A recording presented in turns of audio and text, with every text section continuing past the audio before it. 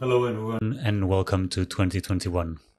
2020 has been a very weird year for all of us, and I'd like to share some of the progress we have made within Metabolism of Cities and our extended network of collaborators. So, as every year, we do a number of things. We try to communicate it as best as possible within social media, throughout conferences and other events. But of course, because 2020 there were little to no physical events, many of our activities were shared online. And one of the biggest, well, I say that almost every year, but one of the biggest advancements or progress we made was to redesign our website. And this is, I think, the fourth iteration we're now doing. However, there are some very exciting new features and a governance even redesign within MOC, Metabolism of Cities. So let me jump in and show you our new website and how does this work. So this is our new website where the main idea of this new version is to go from one website that has everything and that you can see everything at the same time. Now we're thinking that Metabolism of Cities is more of a website that contains or that redirects to other websites. Instead of having all of the information sit in one place, what we now think is perhaps a better approach to show all of the variety of work that we're doing is to subdivide some parts that we do into other websites. So we are now a family of websites instead of having one only website that hosts everything. In practice, what does that look like? So if you go to Metabolism of Cities, you will now see our main mission and you'll see some feature projects. And within that, so if you click on view all projects, you'll have all of the projects that we have carried out or we are carrying out right now. And then you can click on each one of them to go to that specific website. So that is quite new that we have done. We have also now try to become as public as possible in our communications and in our tasks. So you now have a forum where you can see the discussion through all of our members of our community. This is now open to anyone who creates an account within Metabolism of Cities, and you see long threads of discussion over the years. And also what's something new that we have added is this tasks. So we have many tasks within the Metabolism of Cities that we do, for instance, in curating data, creating educational content, creating, we need some programming work to make all of this happen. And all of this is now open. Any one of you can click on any of the tasks to actually do it yourself. You gain points by doing a task. And you can add new tasks. And by adding a new task, it helps us know where to focus, what to do next. So that is something that we wanted to add to make it much more transparent and more direct, the communication from you to us, and build a sense of bigger community. Something else, the events, you already probably had seen this in the previous website. So this is nothing new, but we're trying to also be as open as possible. Now, what's something else that you will see down here is that all of the projects are available down here. So you can also access them from here below. And you have our sister website, our twin site, which is Metabolism of Islands down here. Now, I won't go in the details of everything we have done within this new website, but there are some parts that are more worth mentioning, And one of the most important ones is our data hub. So previous year, we were calling that multiplicity. Now we have more or less overhauled this whole process. And we now have the Metabolism of Cities data hub, which has expanded and has new features. And what's important here is to say that we have three main phases within our data hub. One which is focusing on data collection, so referencing data from out there, data sets, but also publications, etc., etc. The second one is the data processing, which is to get all of the data that we find online and push it within a certain format so the machine can read it and you can visualize it.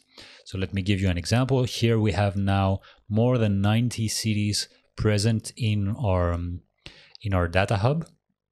And if we click on all of the cities, you can have a look at them.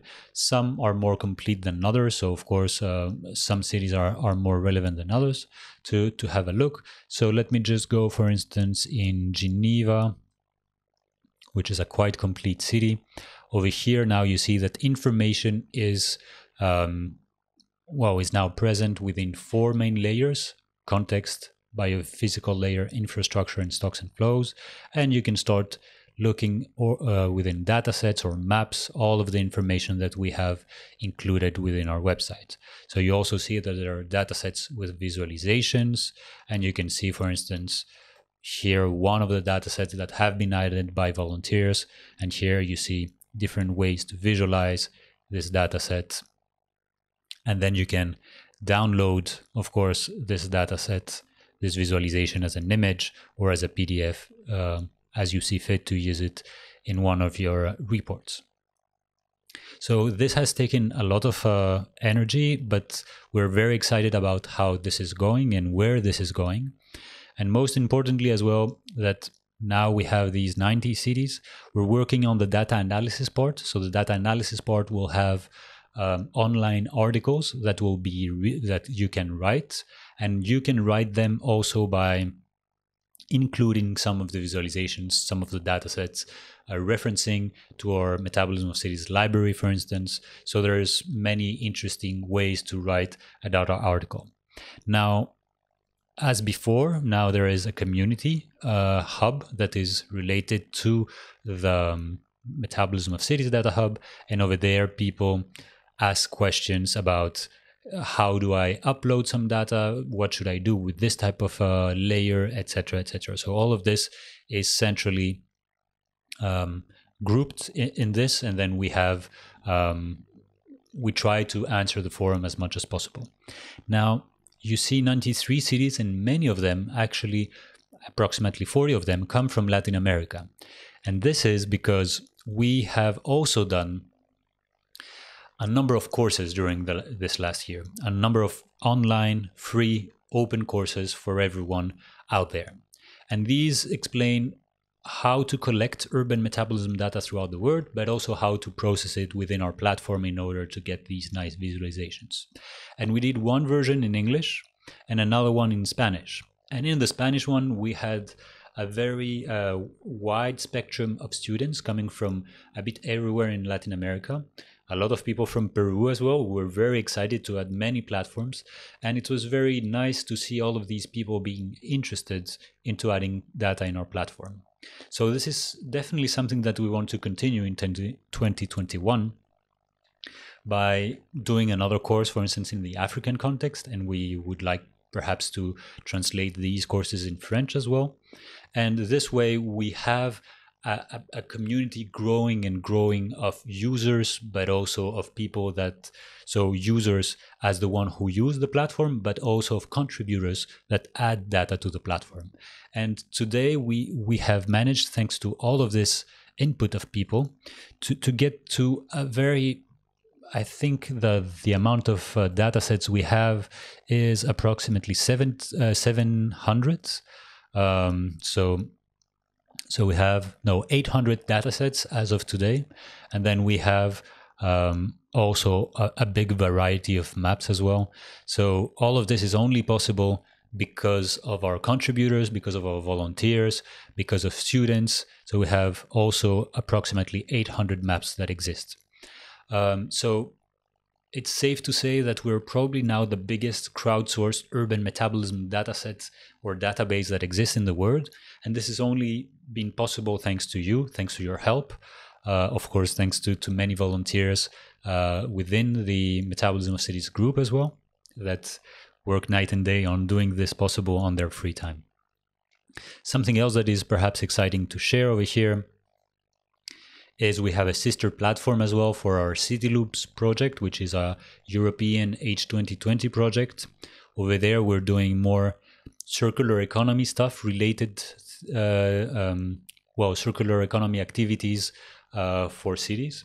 And more specifically, we're looking at how to make sectors, the construction sector, the biomass sectors, more circular, and later on how to make the city more circular.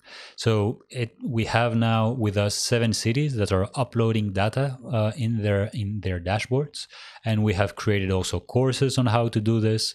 A bit similar to the courses we have done, but this time is specifically for circularity assessment. We also have some flow diagrams that have been built by a number of the cities that exist. So we can have a look at cereals, for instance, so we can build these flow diagrams. Then we have circularity assessment. So this is happening as we speak, and we will share all of that in the future as we progress. Something else that is extremely exciting is that last year we had started the Ask Us conference, which is an unconference, meaning that is designed by users and by participants. And this year we reorganized it because last year it was a clear success.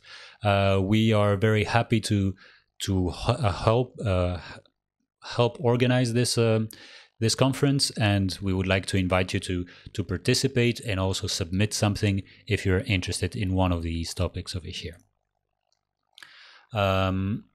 Another topic that perhaps we would like to share is that now we have our own podcast. Before, we were hosting this podcast in the chair of circular economy and urban metabolism in Brussels, but now it's taken over by Metabolism of Cities. So you can see here number of podcast episodes that that it will be possible for you to listen on the topics of urban metabolism and how to make our cities more circular and more resilient. We have plenty of things we would like to do for 2021. We want to continue on giving courses. We want to collaborate with more and more universities in order to integrate also our platforms in their courses. We also want to go forward with our data hub in order to create much more analytical tools. And we want to connect with more and more of you. So please use the forum if you have any questions. Please follow us on social media as well. We have a presence in Twitter. We have a presence on YouTube with many videos that we upload weekly, more or less. And we try to collaborate with bigger and more complex projects the more we go forward. So I hope that you enjoyed this 2020 year in review. Please, if you'd like to participate and contribute, just create your profile on metabolismofcities.org, and then we will see you in the forum or in the tasks. Thanks a lot, and I wish you a best year for 2021. Cheers.